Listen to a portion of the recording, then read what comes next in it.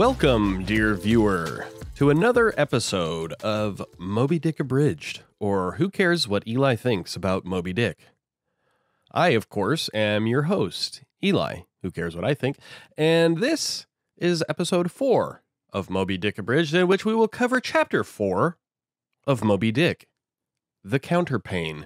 And as we learned in a previous chapter, Counterpane is a nice old-timey word for a blanket or a bedspread. So yeah, this chapter is named after a blanket, which doesn't sound all that interesting, I'll grant you.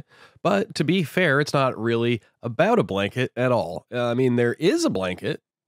Well, you'll see. Anyway, for now, dear viewer, thank you for joining me. And without any further ado, let's discuss a rather short chapter of Moby-Dick, chapter 4, the Counterpane.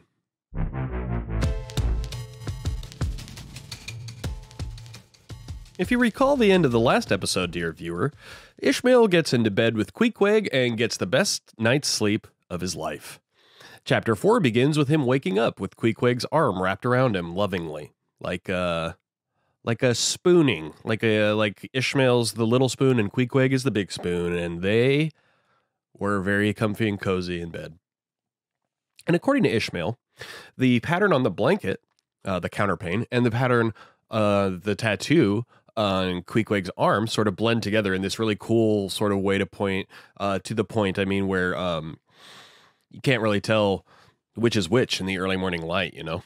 He's like discussing how he can't tell whether he's looking at the arm or the blanket, which is pretty cool. Must be pretty neat looking. Anyway, Queequeg is still asleep, and Ishmael tries to get up without waking him up, but he can't. So eventually he shouts, and Queequeg gets up and volunteers to get dressed first so Ishmael can have the room to himself when he gets ready for the day, which is extraordinarily charitable and kind of Queequeg. But before he managed to wake Queequeg up, however, Ishmael describes what I believe is supposed to be what we'd call his arm being asleep in our terminology. I'm not sure if they had that phrase, you know, my hand's asleep or whatever, in 1850, but that's what it sounds like he's saying. He wakes up at the beginning of the chapter and like the circulation has been lightly cut off and his hand is numb. But then he recalls this memory from his childhood when he got in trouble on the longest day of the year. How unfortunate. And had to go to bed at 2 o'clock in the afternoon.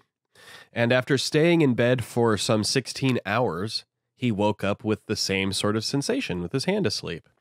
It's an interesting sort of little tangent. It almost reminds me of something from like Swan's Way by Marcel Proust, where he'll just sort of remember some shit and like reminisce about it for like a page or two. But in any case, everybody's up now, and we get this moment after Queequeg offers to get dressed first so Ishmael can have privacy, where Ishmael, very much in the parlance of his times, which, once again, is 1850s racist times, so bear that in mind, but he's coming to some realizations that we really take for granted in this day and age. And he's like sort of expressing himself in what would have been normal, like normal terminology for when he lived. So keep that in mind during this quote. You'll see what I mean. It's like a modern idea, but it's expressed in like a Thomas Jefferson sort of vernacular. So it kind of strikes the ear a little bit weird. It's strange to our modern sensibilities, but for the time in the 1850s, this must have been pretty mind-blowing to people when they read it.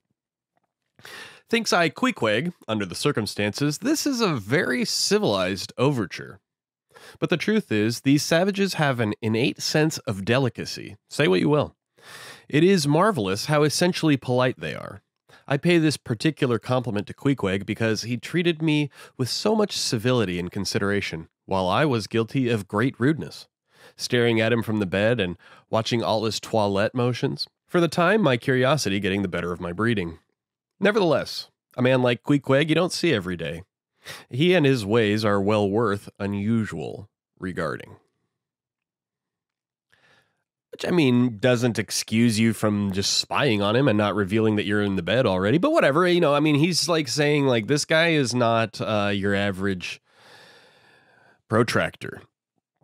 He's a little obtuse. But Ishmael appreciates that about him. I mean, Queequeg is like the most upstanding, morally, unambiguously good character in this whole story, pretty much. Not that, I mean, there are a lot of people that don't do anything wrong, really. But Queequeg definitely is the shit. So he's not wrong about Queequeg being not your average bloke, right? So anyway, Ishmael is sort of like Oscar Schindler or something in this one regard. He's realizing the humanity of another group of people, a group of people who he's taken for granted as subhuman in some way. And he points out that it's interesting to see that Queequeg has adopted some Western customs into his lifestyle. For example, he wears shoes, which Herman Melville, having been actually in his real life to the South Pacific, I guess he would know whether that was common there. And he says it's not. Unlike the norm, yeah, he wears boots, like I said, unlike the norm where he comes from. And he's learned just enough to behave in this like truly bizarre way, according to Ishmael. Like he puts his shoes on, fine, but he also insists on doing that unseen, like in private. He won't put his shoes on in front of you.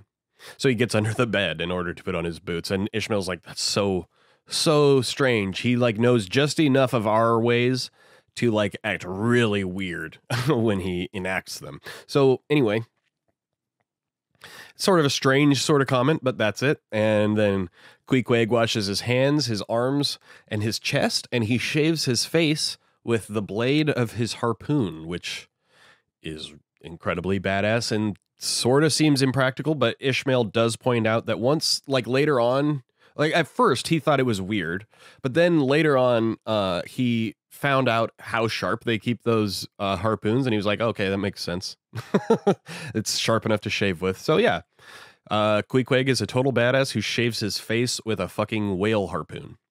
And and that's about it. He walks out of the room with his harpoon in his hand like a marshal's baton, which is a reference to a military rank called field marshal.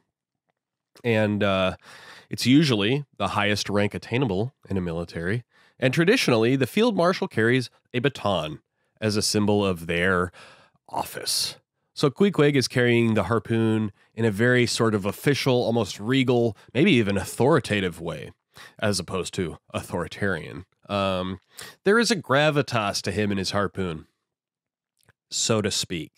And that, dear viewer, is how Chapter 4, The Counterpane, ends, with Queequeg getting ready and leaving the room. It's a very short one, but we get to see Queequeg behaving in the most civilized way of any character in the book. Again, remember the way he invites Ishmael into bed in the last chapter? He's so sincere and wonderful. Love Queequeg. And he shaves his fucking face with a goddamn harpoon. How badass is that? But yeah, only 5 pages long, and sometimes that's just how it be in Moby-Dick. You'll have a 15-page chapter where like 10 different little micro events happen, and you'll meet tons and tons of characters and hear about paintings and shit. And then the next one is 5 pages long, and it's all in one room, and half of it is one character remembering having his arm fall asleep when he was a kid and trying to wake the other guy up. And that's just how Moby-Dick do. But we love it. And with that in mind, dear viewer, I want to thank you for watching and invite you back for next time when we will cover Chapter 5, Breakfast. See you then.